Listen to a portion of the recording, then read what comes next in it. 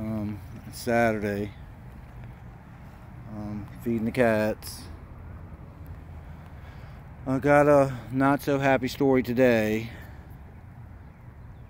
I think the sensitive brother, one of the black brothers, hasn't been eating, and he came to dinner today all sluggish and was kind of falling over, not falling over, but just not normal.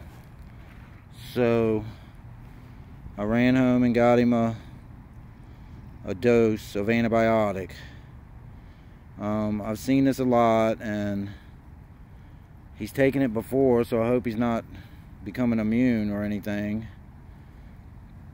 So I'm just really worried, and he seemed to eat the wet food up good. That's a good sign. So he got a dose. So I guess we'll just have to wait and see. I wish it could be a more happy video. But I noticed in my last video, or one before that, he wasn't acting kind of right.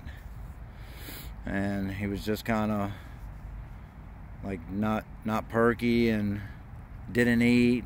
And when they don't eat, it's not a good sign.